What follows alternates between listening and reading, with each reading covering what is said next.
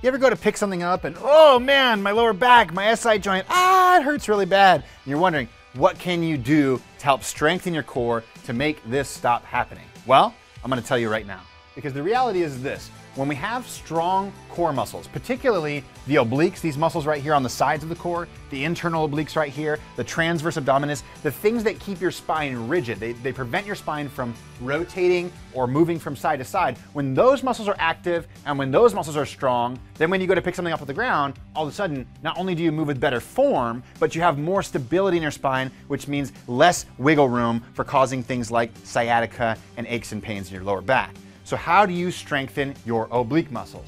Well, I'm gonna show you a beginner variation of an oblique movement that you can do right now to start strengthening your obliques from the comfort of your own home. So follow along. All you're gonna need is a surface that is somewhere between hip and knee height. The lower the surface, the harder this will be. The higher the surface, the easier this will be. And if this is too much for you, you can even do this on a wall with your hand on a wall.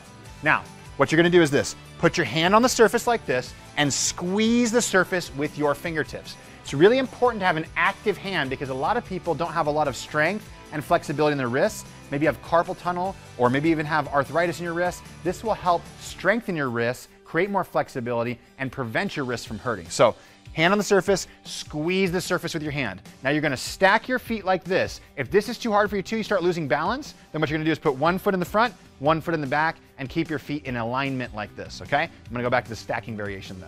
From here, you're going to go tall posture, and you're gonna try to make it so there's a straight line between your ankles, through your hips, through your chest, and through the top of your head. Nice straight line. You can even practice in front of a mirror if you need to. This hand can go on the hip like this, and if you wanna activate the shoulder blades even more, pull your elbow back like this. Nice tall posture, tall to the top of the head. Now here's the magic piece of this movement that nobody teaches. Not just holding this position and pushing your arm out. Most people hold this position, and what you'll notice is you'll be pushing your arm up like this. Now when you push your arm up like this, you're using your shoulders and you're deactivating your lats and your obliques. So in this position, instead of pushing your arm up, imagine you're trying to drag any surface that you're on, a couch, whatever. Imagine you're trying to drag it towards your hip.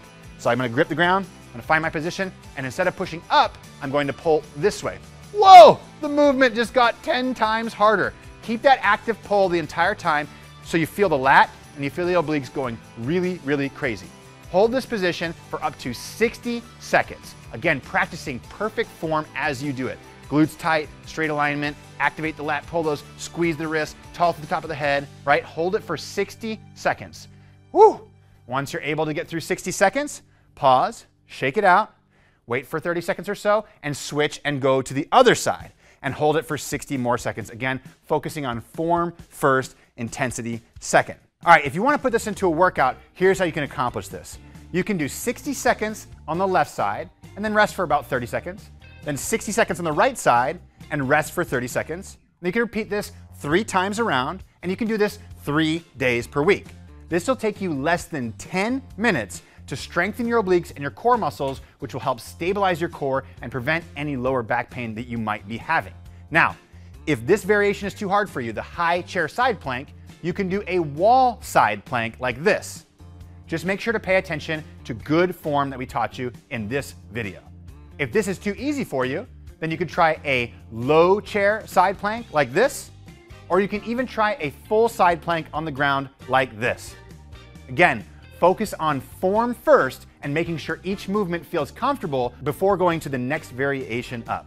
So, pick your variation, practice the side plank 3 days a week, strengthen those deep core muscles, those obliques, those internal obliques, and you will protect your lower back, strengthen your core, and feel amazing in your body again.